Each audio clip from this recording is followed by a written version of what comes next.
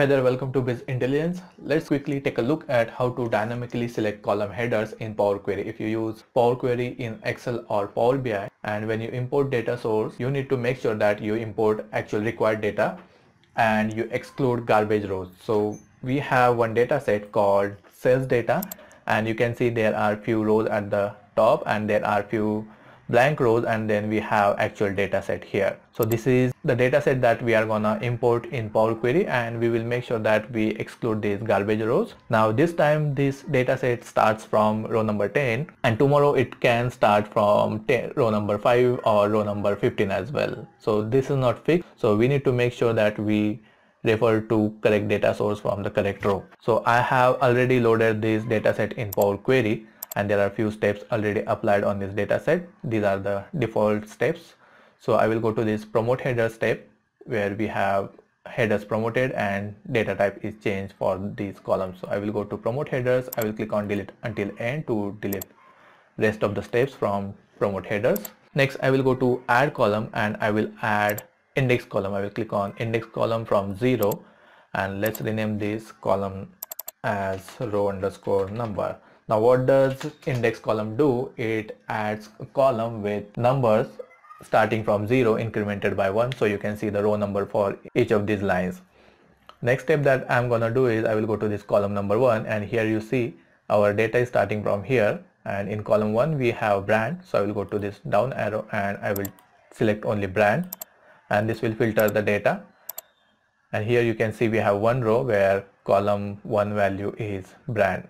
Now I will go and delete this open bracket. I will delete this close bracket as well, and here I will say in square bracket row underscore number, which means that give me the value of row number field where column 1 cell value is equal to brand. So I will get number 9 from this, and I will press enter. This means that we want to skip 9 rows before header row. So let's take a look at this data set. Yes, so we have 9 garbage rows before our data, and these rows we need to skip. If we add few more rows, or let me delete few rows,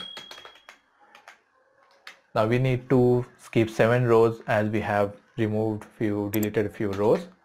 Let's save this file and go to Power Query editor and go to home tab and click on refresh preview, refresh all, and you can see number is changed. So this is working correctly.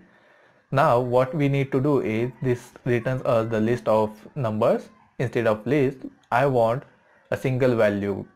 So I will go to this row number, and post that I will write curly bracket 0. This means from this list give me the value of 0th position. So list starting from 0, and we will get the first value of that list, which is number 7. After this I will go to this function sign where I can add new step, and here I will write table.skip.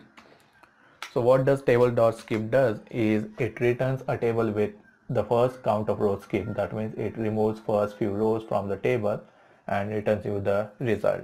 It takes 2 arguments, one as table and one as count of rows that you want to skip from the table. So first we need to provide the table, which is here in the added index field. You can see this filter rows returns us the row number, and this added index returns us the table. So I will use added index.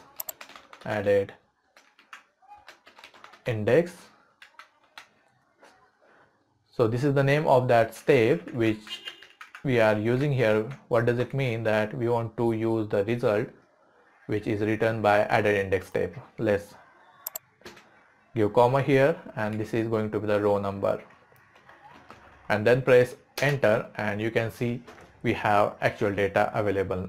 Now let's go and remove this index column, and let's go to home tab and click on this use first row as header row, and our data is ready.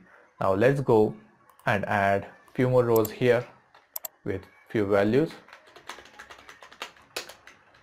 Let's press Ctrl S and add few more rows. Ctrl S to save. Let's go to Power Query editor. Let's click on refresh preview all, and still we have correct data referred in the Power Query. So this is how you can dynamically select column headers in Power Query. If you are new on our channel, then subscribe us and visit our channel to watch more such videos. Do not forget to like and share this video with your friends. Thank you for watching.